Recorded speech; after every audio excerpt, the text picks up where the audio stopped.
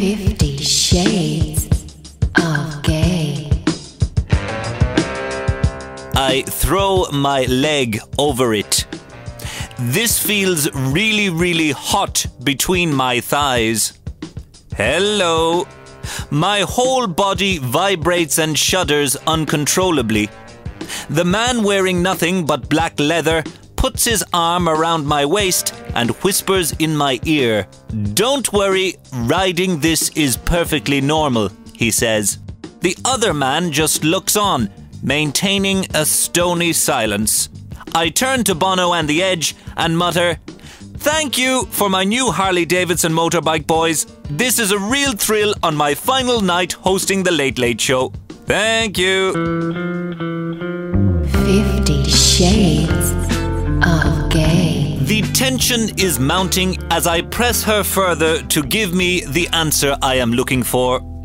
She hesitates again, but after I look deep into her eyes, she relaxes. As I place my microphone closer to her lips, her head bobs up and down. Hello. Yes, it's clear for all to see that Mary Robinson is enjoying her time with me on the Late Late Show. I glance into the wings and see the dark, lustful figure of Pat Kenny, eager to take my place and get in on the act. "No thank you, Pat. No room for a third wheel. Thank you." Gay's got one for everybody in the audience. I am titillated by this exotic bird. She hands me some rope, but what she wants me to do with it, I don't know. This bird is smoking hot.